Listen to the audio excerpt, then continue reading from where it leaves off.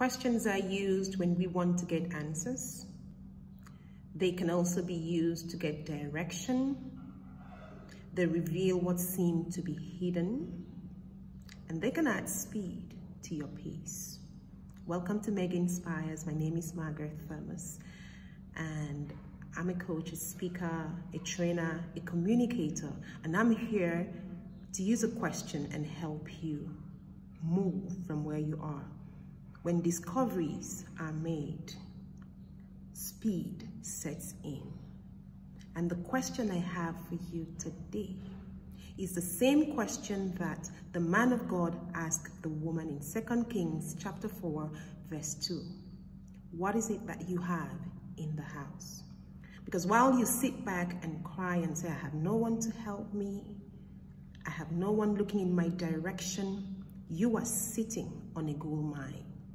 A gold mine which you don't know about and can't develop because you don't know about it. So what is it that you have? Now, this question doesn't necessarily point in the direction of your finances. It could be a gift. It could be a talent. It could be a service that you can render very well. And you know what the Bible says?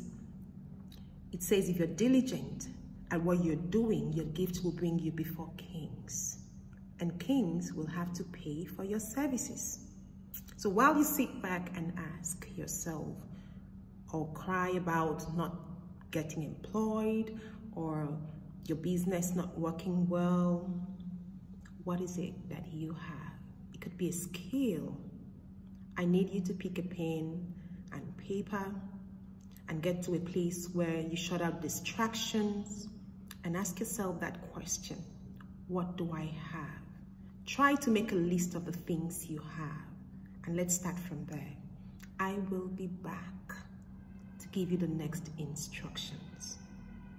Thank you for your time, and have a wonderful, wonderful week ahead. God bless you.